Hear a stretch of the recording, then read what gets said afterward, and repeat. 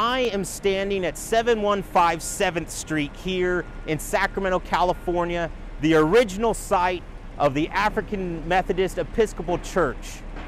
This church is the first African American church in California, and it is the site of the first African American school in Sacramento. Elizabeth Thorn Scott came to California in 1850, and she opened a school first in her home before she relocated to the basement of the AME Church.